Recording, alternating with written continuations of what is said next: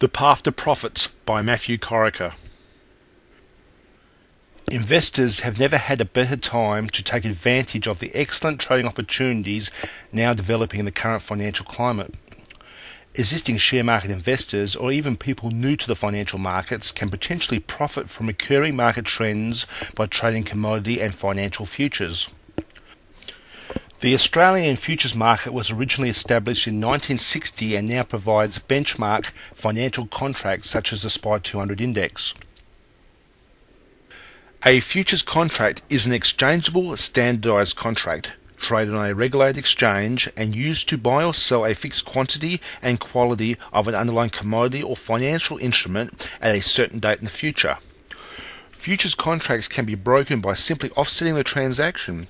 For example, if you buy one futures contract to open, then you sell one futures contract to close that market position. The biggest advantage and easiest method available currently for private investors is the ability to legally short sell indices such as the SPI 200. The overall market can be traded by using the SPI 200 futures contract, which is the derivative of the S&P ASX 200 stock market index and is the equivalent of a balanced portfolio over the top 200 Australian shares.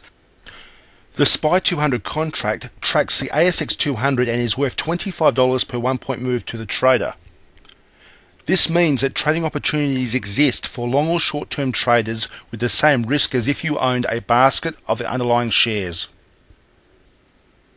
Short selling is the ability to sell the SPI 200 index, creating an open position in the expectation to buy back at a later time to profit from a fall in the market.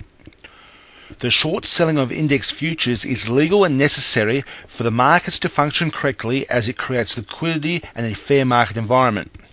Short selling can be utilized by private investors and is not the domain of institutions or professionals.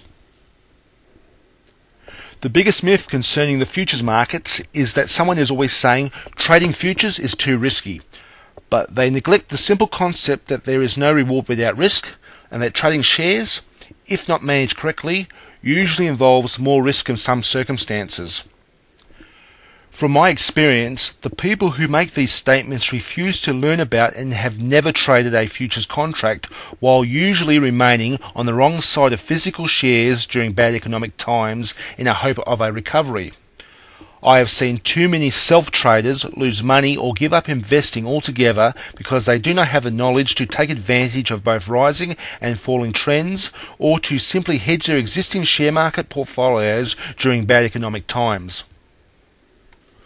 The most effective way to trade the futures markets is by using back-tested mechanical trading strategies to determine the best trading methods over the long term. Mechanical trading removes illogical decisions based on emotions. Most people new to the financial markets that I have talked to believe a mechanical strategy is simply a technical rule determining when to enter a trade, which is an incorrect and financially dangerous methodology. If you use a mechanical-based strategy, then every aspect of trading must be simulated before trading live money. The strategy must be fully automated, and the rules should cover entry, exit, position sizing, stop losses, early exits, and any other possible outcomes. If you can successfully develop a complete rule-based trading strategy that works, then you can master the financial markets. The best means to produce long-term success is by developing trend-following based mechanical trading strategies. I have personally developed strategies that have produced annual returns of 20 to 60% compounded in markets such as crude light oil and high-grade copper. These strategies are discovered by backtesting or simulating the trading criteria of a mechanical-based theory without risking large amounts of money during the discovery process. I have developed my own proprietary computer software for backtesting commodity and financial futures. If you have no experience writing computer software and wish to develop your own mechanical strategies, then you can either learn how to write computer code, or you can just simply paper trade to test your own ideas. I have tested the crude light oil and high-grade copper markets to be able to give you an example of the potential returns for a commodity-based trend-following strategy. I have found by using an established strategy from January 2008 to December 2008 that the trend following would have produced a 143% increase in trading capital from crude light oil and 95% from high-grade copper. The biggest problem that I have seen with most self-traders is they do not have the patience to stay with a sound trading strategy, which is why they usually never benefit from market trends. Patience is the key to being a successful trader because the lack of a complete mechanical trading strategy and the desire to make it quick is always the downfall of new traders who then usually walk away bitter, broke, and no better for the experience. The desire to make your fortune quick instead of one step at a time is the fastest way to transfer your wealth to someone else that has practiced patience and sound trading techniques. If you have ever had the desire to trade indexes, currencies, financials, interest rates or commodities, then now is the best time to start learning and getting involved with the markets. Futures markets will always experience rising or falling trends, and with the abundance of free information available on the web, there is no reason for any investor to exclusively trade the share market when there are better alternatives and opportunities to make profits in rising or, more importantly, falling markets.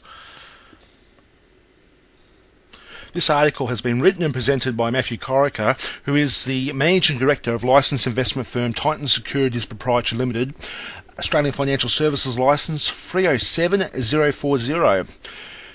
This article has been written and presented for educational purposes only. If the listener wishes to trade any financial market due to this article, then to satisfy any unforeseen disclosure obligations of the writer as an Australian Financial Services licence holder, please refer to the standard risk disclaimer located at www.titansecurities.com.au.